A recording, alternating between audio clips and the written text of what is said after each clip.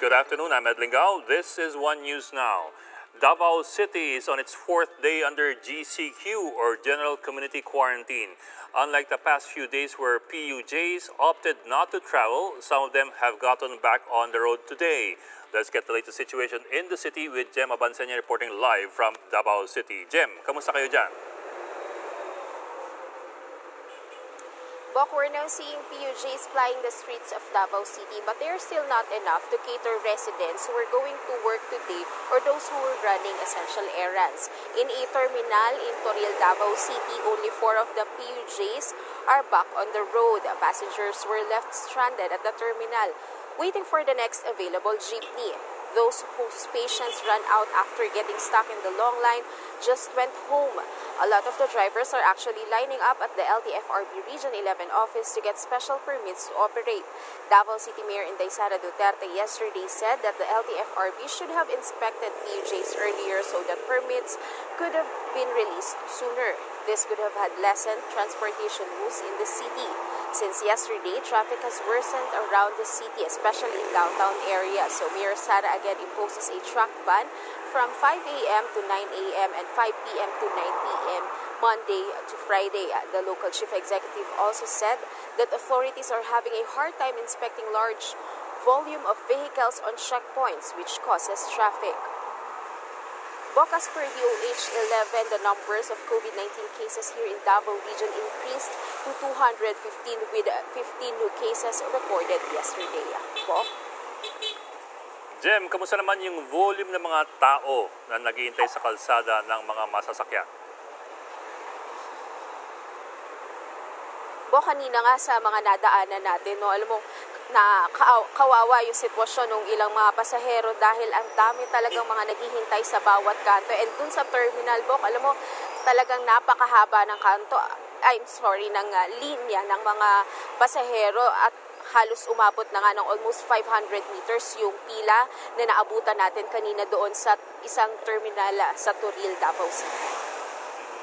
Tapos, Bok, mukhang naiinis o kaya nagpo-frustrate si Mayor Sara Duterte doon sa compliance sa mga tao dyan sa mga patakaran. Tama ba yun? Are we getting the right signals na si Mayor mismo naiinis na doon sa mga pasaway? Yes po, kasi mismo si Mayor Sara Duterte, nakita niya yung ilan nga dito sa mga pasaway na residente na umiikot-ikot na tila hindi naman ganoon kaimportante yung kanilang mga lakad. Ayon nga kay Mayor Sara Duterte kahapon, meron siyang nakitang ilan na umupo pa sa may park and merong ilan daw na namamasyal na wala naman daw bit-bit na mga grocery bags, kundi umiikot-ikot lang at tumitingin-tingin doon sa mga cellphone accessories. Kaya nga ito yung reasons kaya medyo nainis nga ito si Davao City Mayor Sara Duterte. Pero meron bang indikasyon na maghihigpit pa si Mayor Sara ulit dun sa yung mga violators, specifically yung mga binanggit mo? Alam mo, Bok, so far naman, wala namang binabanggit si Mayor Sara Duterte kung ibabalik ba sa ECQ. But then, patuloy nga or lagi niya nga paalala sa publiko na iwasan itong mga matataong lugar, especially itong mga barangay na very high-risk areas kung saan mataas yung bilang ng mga positibo sa COVID-19. Okay, Jem, huli na lang, baka sakaling alam mo, kasi si Pangulong Duterte dumalaw sa Davao City nung weekend, kamusta yung kanyang pagbisita at siya ba'y nakaalis na dyan, nakabalik na Manila? Bok, naghahanap nga tayo ng makukuha ng impormasyon patungkol sa posibleng naging itinerary ni ni President Rodrigo Duterte dito nang bumisita siya sa Davao City. Pero so far hindi pa kasi nagre-reply yung ating mga sources, maging si Mayor Sara Duterte. Sabi niya nga ay wala pa siyang idea kung ano nga yung mga naging lakad ni Pangulong Duterte dito sa Davao City. Okay, maraming salamat. Jem Abansenya reporting live from Davao City. Face masks and social distancing have become a part of our daily lives because of the coronavirus crisis. But for some workers who rely on public transportation, biking and walking are becoming the new normal. Carlo Castillo has more on that story. Vehicles continue to fill EDSA on the second workday for some businesses in the metro. With public transportation still suspended, many workers are left with no choice but to bike to work or just walk. This is the new normal for Nelson Rosales, who started this day early because he had to walk from Caloocan to Cubao, where he's working at a factory. Maaga po. O mga 6. Ano oras ang pasok doon sa Cubao? Alas 9 po. Alas 9. Ano sir, kailangan eh. Trabaho. Okay. Para may pangkain din, ano? Some cities, though, are allowing tricycles to operate. This group of tricycle drivers near a shopping mall in Quezon City are glad to be back on the road, even if they're only limited to carrying just one passenger. Okay na rin po sir kasi kahit pa paano makakapasada po kami, may konting panggastos. Bawal po ang bawal ang dalawa, isa lang. Bawal ang dalawa, bawal ang tatlo. Bawal isa lang talaga sakay. There's a caveat though. Tricycles in QC are only allowed to operate twice per week to limit drivers' exposure to the virus and to avoid traffic congestion. 1,000 yung unit namin. Bali, ang pabiyahe sa Lunes hanggang Biyernes, tag 200 lang po. Tapos palitin Sabado-Linggo, 500, hahatiin po yung tag 1,000. Face masks are now becoming a part of our daily lives, as much as social distancing has become the norm. Now that the new quarantine rules have allowed limited movements in some areas, it looks like biking or walking to work is turning out to be the new normal for the labor force. Unless, of course, you're part of the lucky ones who have been provided with shuttle services by your company. For News 5, Carlo Castillo, We Are One News. Public transport remains suspended in Metro Manila as the nation's capital is still under a modified enhanced community quarantine. But transport agencies are already preparing strategies for mass travel once NCR moves to General Community Quarantine or GCQ. MMDA spokesperson Celine Pilago says they will run a single route on EDSA. Buses that will be using this major highway may only travel between Monumento in Caloocan to the Mall of Asia in Pasay City. The MMDA expects that with this change, the number of PUBs traveling along EDSA will be cut to just around 600 from the previous 2,500 units. The agency is also looking at reducing bus stops along the thoroughfare as well as moving the bus lane on the left side of the road. Cavite Governor John Vic Remulla has released new guidelines for malls in his province who wish to reopen.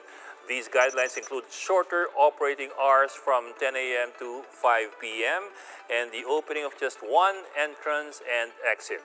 As usual, mall security should enforce social distancing inside and in the vicinity of the establishment.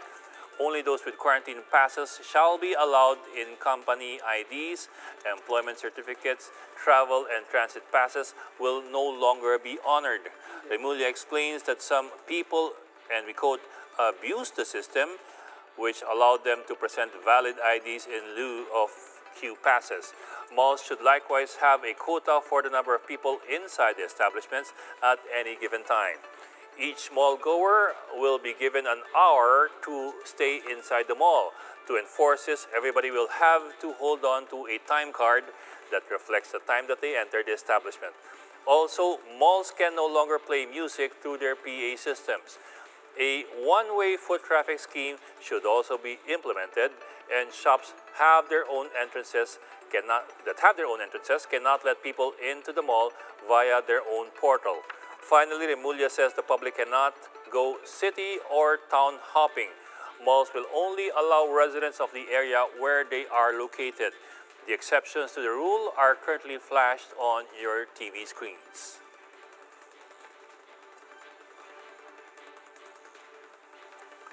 Remulla also urged his constituents to refrain from bargaining over these guidelines. He said he is not in the mood to argue and says it is all for the safety and health of Caviteños anyway. As a final note, Remulla says that he might consider lifting the liquor ban if people will closely observe the new mall policy. A Davao-based pediatrician is swearing by the use of anti-inflammatory drugs as treatment for COVID-19. In an interview with 1PH, Dr. Richard Mata claimed that it is not the virus that's been killing people, but the overreaction of antibodies to the pathogen. He explains that the reason why children are generally safe from COVID-19 is that they have yet to develop complex antibodies in their immune systems. As for adults, Mata explains that when COVID-19 enters the lungs, the body aggressively reacts and crowds the lungs with antibodies, thereby making it difficult for the patient to breathe. He says anti-inflammatory meds will help quell this so-called overreaction. Hydroxychloroquine po is an anti-inflammatory.